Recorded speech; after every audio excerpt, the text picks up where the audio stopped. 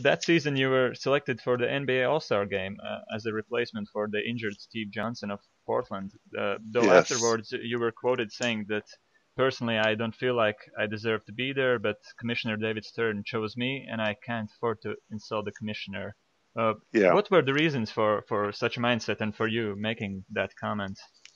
Well, I think even at that point in my career, even though I was a good player, I'd never considered myself a great player. I was a good complement to the great teams we had in Dallas.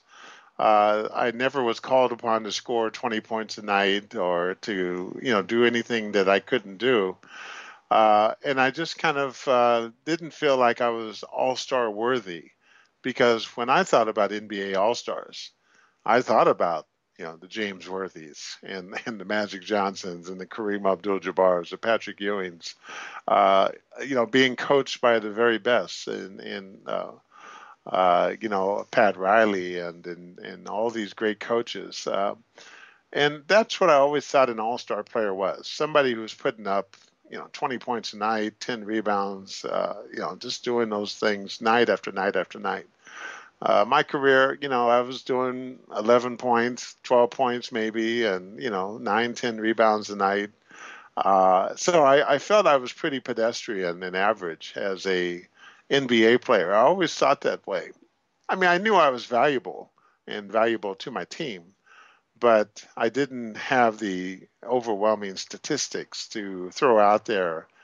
And even now, when I get together with the guys, they're always talking about how great, these great games they had and these great careers in high school and college and the pros. And I really have very little to talk about most of the time. I mean, I can say I was good, but I can't really quite say I was, doing 20 points and 15 rebounds every night. And so that always played with me, and when I got the acknowledgement to make it to the NBA All-Star game, I remember telling my coaches, Dick Mata and I'm trying to remember who else was there. Well, Richie actually, Adubato, I guess. Richie Adabata was there. I'm trying to remember if Dick was still coaching then. Dick retired shortly after 2 or 3 years I was there.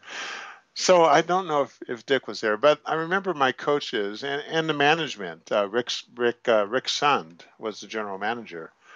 Uh, Talking with them and letting them know I really didn't feel worthy and didn't feel like going to Chicago to participate in the NBA All-Star Weekend. Mark Aguirre made the All-Star team also, so the two of us were representing Dallas. Um, they had a nice talk with me and they reassured me that, hey, James, if you weren't worthy somehow, you wouldn't have been acknowledged this way. There's a lot of other big centers in the league that they could have picked. Mark Eaton was around, Kevin Duckworth in the Western Conference, Wayne Cooper. So we had a lot of big guys that they could have picked, and they chose me. And so I guess after talking to those guys, I felt a little bit better about the selection, and I went ahead anyway, and had a wonderful time up in Chicago. Michael Jordan was the MVP, of course, and it was just a great experience.